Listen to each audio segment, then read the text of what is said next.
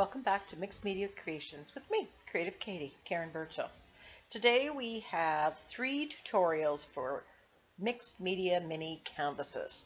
These can be turned into Christmas ornaments, stocking stuffers, fridge magnets, or displayed on little mini easels as well. Links to supplies can be found in the description box below. Don't forget to subscribe and select the option to be notified as soon as I upload a new video. So I had these mini canvases, they're 3 by 5, and I put wall compound or flexible modeling paste through a stencil onto all of them. I did all 7 in a row, and I, made the mess once and cleaned up once. So as these were sitting there, I had leftover gold paint and leftover copper paint from other projects, and I just applied it onto this one 3 by 5 stencil. So this is a Crafter's Workshop stencil, and it's a mini one, and I'll put the link to it if I can find it, if it's still available through Amazon, and I'll put the name if not. And so I have the gold and bronze, and what I want to create here is kind of that old copper patina look. So I grabbed my Prussian blue and this light aqua, and I'm just going to rub that in and see where I can go with this. And I want it in the nooks and crannies. You know the look I'm going for, like the old aged copper pots with the patina shining through. Now you can buy pastes that create this and different things, and I don't own any of that, and so I can't speak about how they work, but I know what colors they are, and so that's what basically I'm playing with. Some of this Prussian blue, I'm putting it in there, rubbing it off, and I'm just playing with the colors till I get what I think represents that patina look.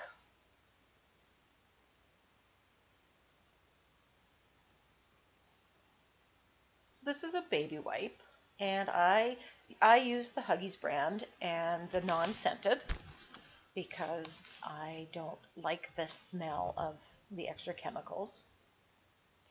Now I could have sprayed my favorite Starburst, the Afternoon Delight Denim, but then that can be activated by water, so I'm just sticking to acrylics this time. And I'm liking the look. I'm removing some of the paint a little bit more so I get more of that copper gold peeking through. I'm edging it with the dark Prussian blue, one of my favorite colors. And I'm just, till I get that yumminess. Now, as I said in my last video, and I'll put a link to that, where you can see other mini canvases being created and get some different ideas. Some of them I used my flexible modeling paste by Liquitex, and others I used my wall compound that I bought at Home Hardware, just no name brand kind of stuff, and you can buy a big bucket of it. And actually I have a lot of luck with the wall compound, and if you struggle with getting too much seepage with the modeling pastes, try the wall compound. The one thing I do is I do give it a good coat of gesso after the wall compound, just to make sure that it takes whatever mediums I'm going to throw at it. Different wall compounds are going to take the color less or more, and I just want to maybe predict exactly how it's going to turn out.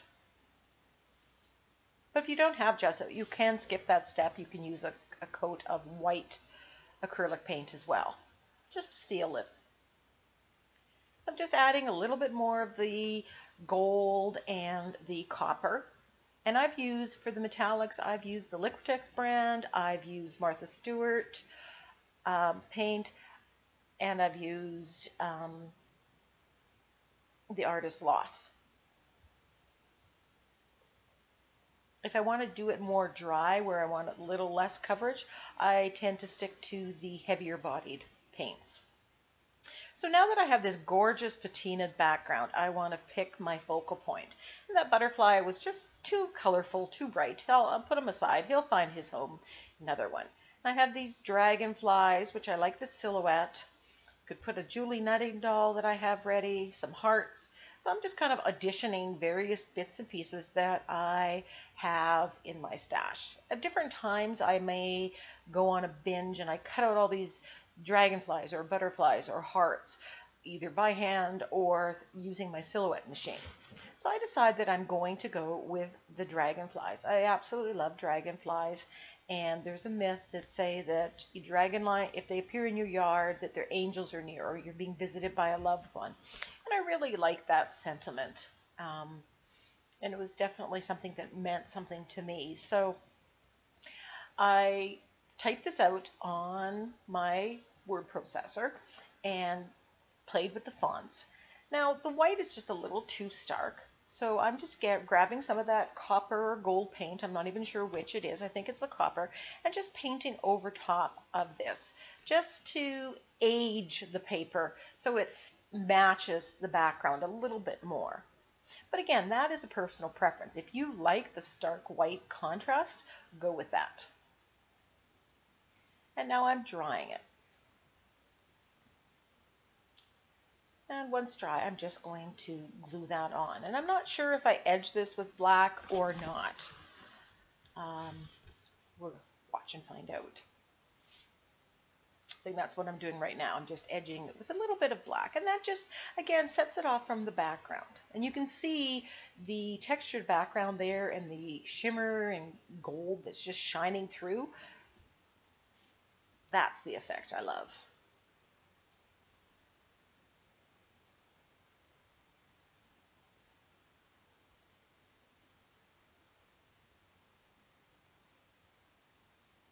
Now, because all the product on here is permanent, I don't have to worry about color coming off at any point in time. So I'm just using gel medium and applying the quote, and then I'll be applying the dragonflies as well.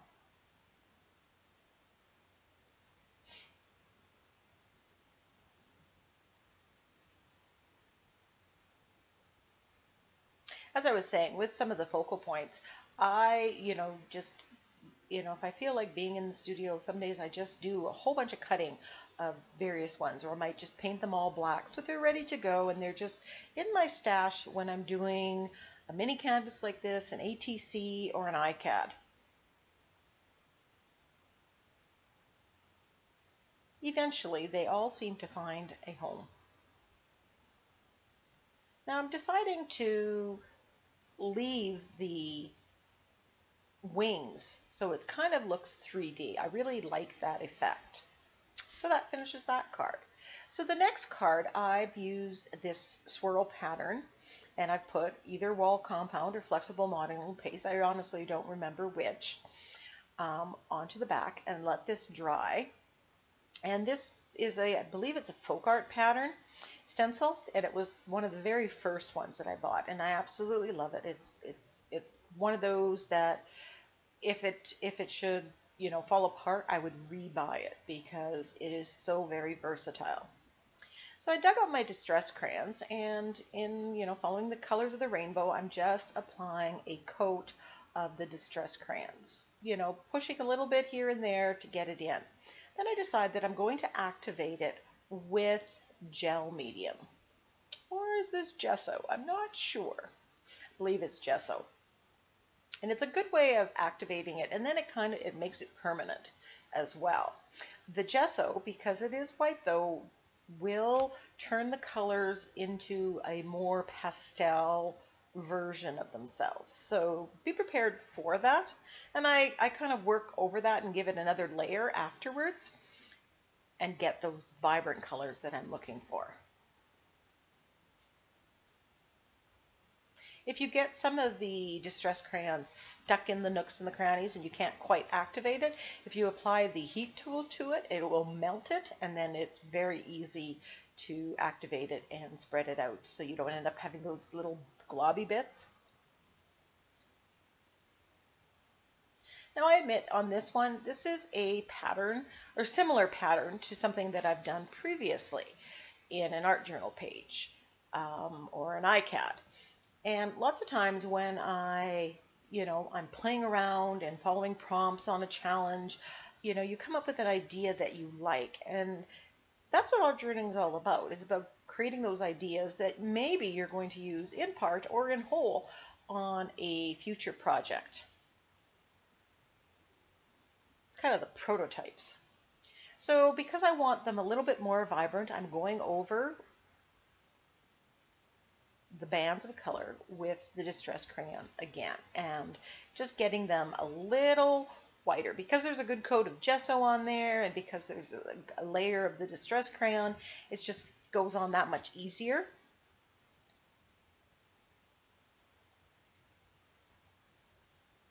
And the higher areas seem to get a little bit darker, and I really like that effect, although I totally go the other way. So I'm going to put this little ballerina, and again, this is something that I've cut multiples out of using my Silhouette, and I think this was either a purchase file that I purchased off of Silhouette.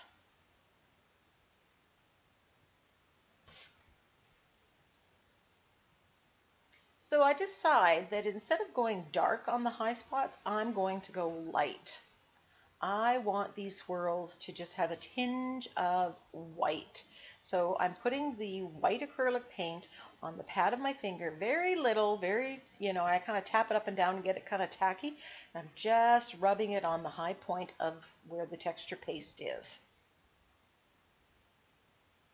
And I've said it before, when I'm trying to bring out texture, I will either go dark or lighter or metallic. And sometimes I do a combination of two of those.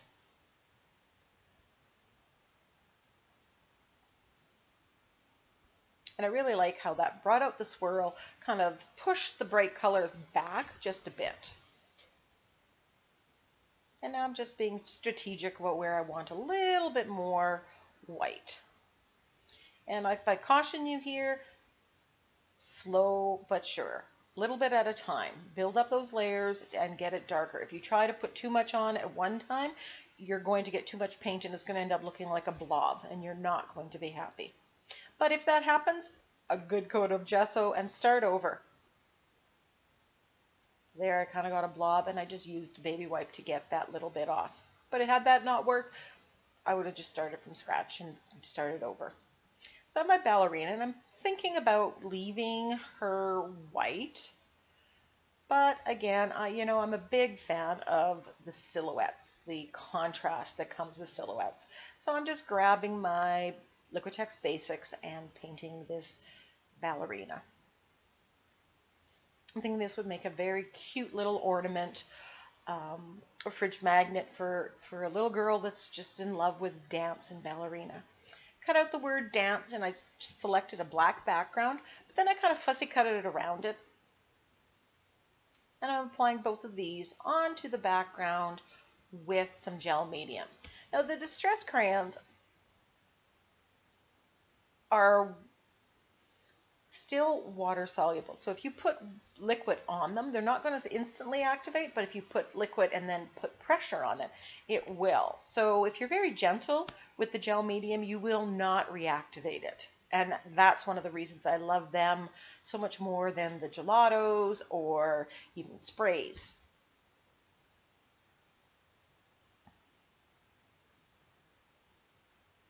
So I'm getting out some black and just going to edge it in black. And the reason for this is it's matching the lettering that I have and the black of the silhouette. You want the different components to read with each other.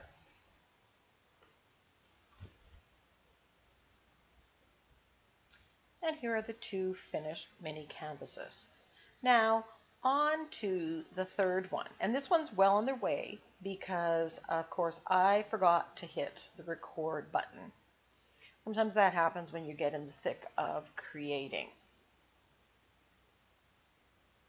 So I'm actually duplicating a art journal page that I recently created. And I thought it would look really cute on this mini canvas. So what I've done here is I put a coat of ivory paint and I'm dry brushing with some brown and some of the light green. And again, it's either wall compound or flexible modeling clays. I really can't tell the difference and I don't remember which one it is, but I put all of it on. and I put a coat of gesso. As I was saying, then we put a coat of ivory paint, and I'm dry brushing with burnt umber and this Artist Loft green paint.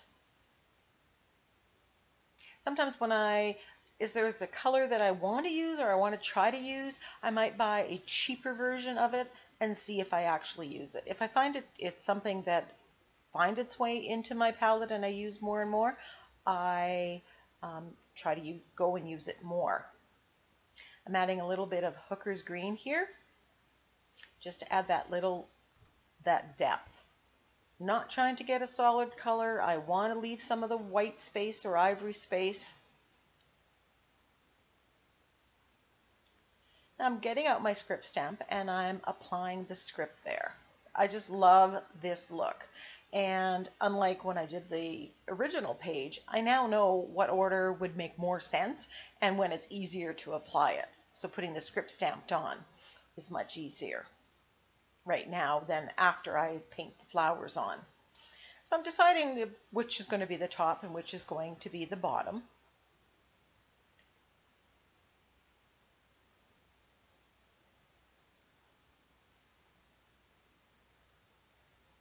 Now the leaves that I painted on here, I wasn't really happy with.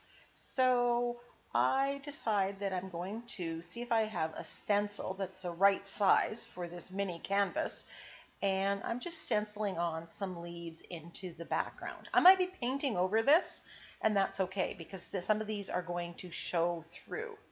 This, I believe, is a dilution stencil. I think it came with a stamp, if I'm not mistaken. Didn't like the bottom, so very quickly, because it's acrylic paint underneath, I was able to just get it off with a baby wipe. Really liking the look of this, and actually, you know, this, you put a focal point, could have put just a butterfly in the middle of this, and this would have been just lovely. So often you can create the very similar or the same kind of backgrounds and do very different things with the focal point. It's going to turn it into a different work of art. These are my acrylic inks, and this one is copper or bronze. And I'm just adding some drippage on there, and I want that to get caught into the nooks and crannies. Now this is an old bottle. I bought it it was discounted for obvious reasons. So it needs a little bit of help with my finger and a little bit more water to move around. The thing about the acrylic inks are that they are permanent when dry. So once this is dry, I don't have to worry if I add any wet layers later that this is going to reactivate. And I like the brown in there, and it's got, in real life, it's got a shimmer to it that I also absolutely love. So I have the ivory, and I have this black cherry. These are Ceramic Coat acrylics. They're craft paints. In the art journal page, I used the Dilutions pomegranate seed, and it stayed true. It was more on the purple shade. This one goes pink when you add the ivory, so I had to play with that. Now if I was doing this again, I would have started a little bit higher. This was a little too low in my mind. And I'm just adding some darks and lights with the acrylic paint, very free. Now on the art journal page, I used my finger to do this, but the canvas size doesn't allow for that, so I'm using a very small round brush.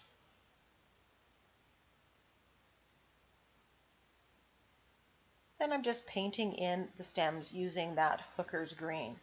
And I like how the leaves pick through. I really like how the leaves kind of cascade over the top. I think that's a good addition.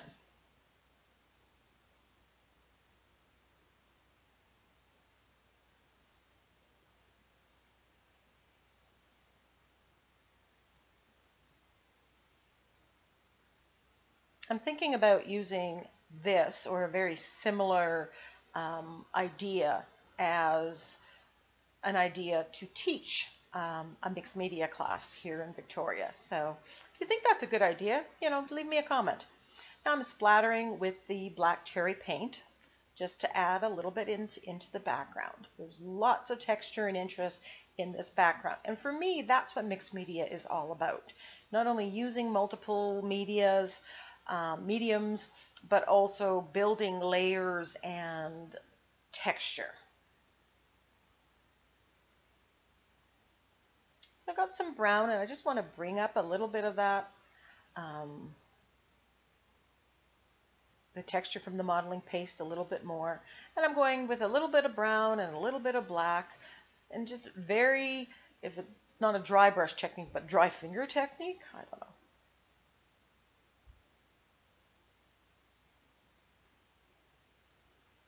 Now this is a stamp. It was actually, there was in the middle of a rectangle or triangle, and I just cut out the word joy because I'd never used the stamp the way it was. And it just occurred to me, I could cut it out and use just the word joy here. So sometimes when you see bargain stamps, think about how you can alter them. And I'll be uploading a video in a few days where I show just how to do that with some more kind of dollar store bargain stamps that I purchased.